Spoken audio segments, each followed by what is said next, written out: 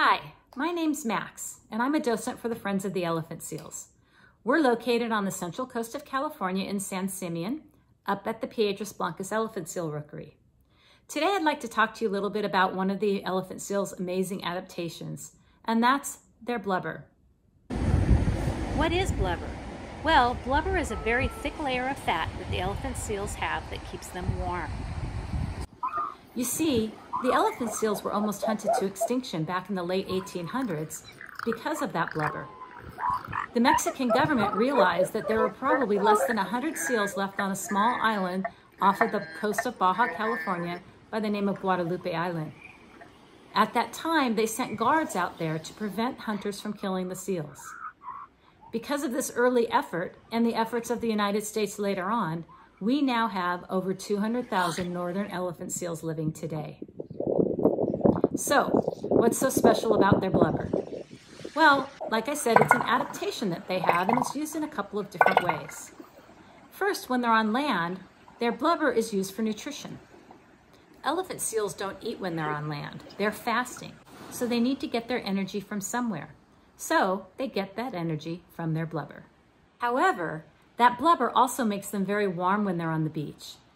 You'll often see seals flipping sand in order to cool themselves off. Another way that blubber is important to elephant seals is for their deep dives. Elephant seals are the deepest divers of all the pinnipeds. Pinnipeds are your seals, sea lions, and walruses. They can dive a mile deep. That's more than 5,000 feet.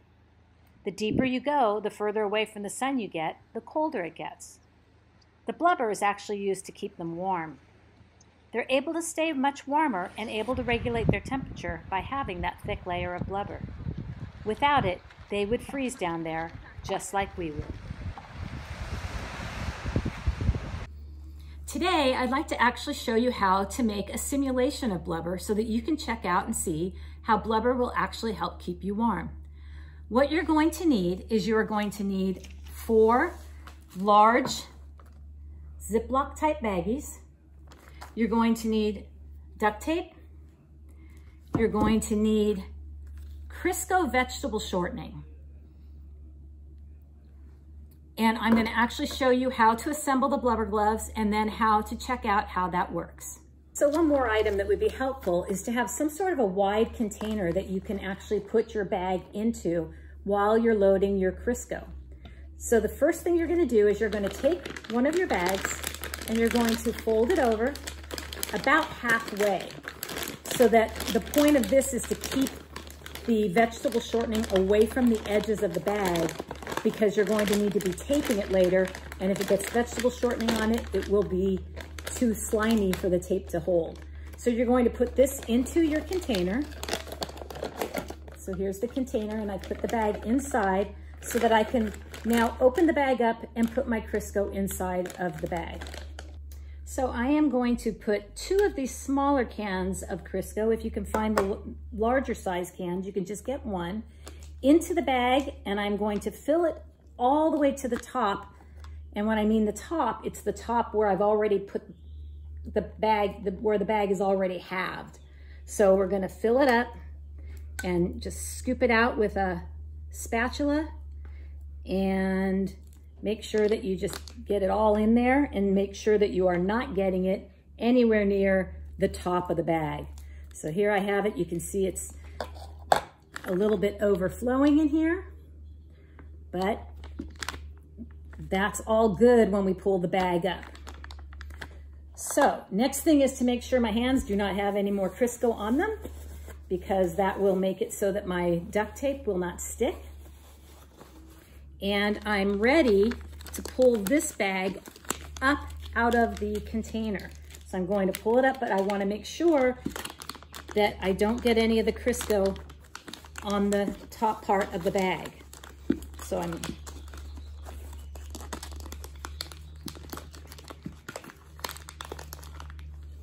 I pull the bag out, and I make sure that I kind of just shake the Crisco to the bottom. Now I take one of my other bags and I also open it up. I'm going to stick my hand inside the bag and I'm going to push that bag all the way down through the Crisco. So I'm actually pushing my hand down through the Crisco.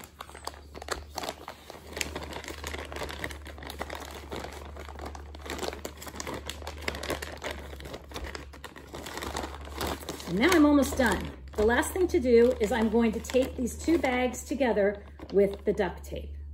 So you're going to want to cut your duct tape in about 10 to 12-inch pieces. And you are going to take the two bags, the one that's inside, the one that's on the outside, and you're going to tape them together. So you're going to put it along the edge on the outside, fold it over to the inside so that the two bags are now starting to get taped together.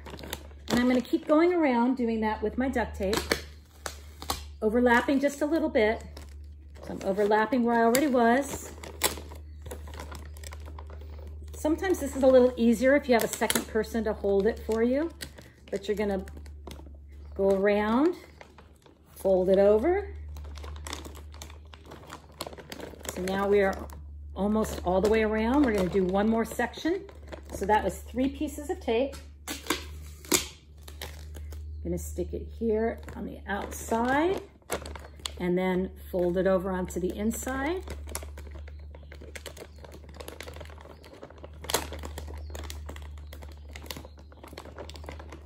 And now you're going to probably want to do at least one more round of this to make sure that you've got a good seal and that no water will be able to get in.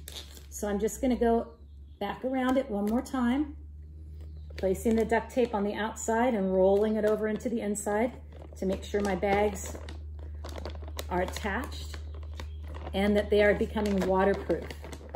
So I use about 6 pieces of 10 to 12-inch duct tape in order to get a really nice seal here.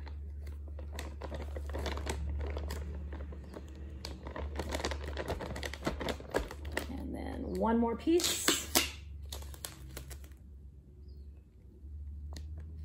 And we should be pretty good to go at this point with the bag ready to be dispersed into water. So here's what we have. It's completely sealed up here. The vegetable shortening is not where it's not touching me. It's inside the other bag. So I can get the feeling of this being like blubber. Now what I'm going to do is I'm going to make another bag with 2 bags that will not have any blubber in it so that I can do a comparison. So our scientific experiment here is going to be the only difference between our 2 gloves is going to be one will have blubber in it and the other glove will not. So I'm going to just stick one bag inside the other, and I'm going to do the same thing with the duct tape around the top to make sure that no water will get inside. So I have 2 bags here and I'm going to tape them together. So I've gone ahead and I've taped these 2 bags together, and this will be my control. And this bag with my blubber in it is my variable, the variable being just the blubber, the only difference between the 2 bags. So I now have a bag in this hand and a bag in this hand, and I'm going to put both of my hands, I'm making a fist so that I can get my hands all the way down into this bucket of water that I have prepared. It's ice water. You want to put some ice in it or frozen water bottles or something that makes the water nice and cold. And then I'm going to put both into the water at the same time, and I'm going to try to determine whether or not the blubber actually keeps my right hand warmer than my left. And here I go. And in fact, I don't feel any cold at all on the right side, and I definitely feel the cold water on the left. So that's an example of how blubber helps keep elephant seals warm when they dive in the very deep ocean. Hope you're able to give this a try and see for yourself. Also hope to see you sometime soon up at Piedras Blancas Elephant Seal Rookery. Have a great day.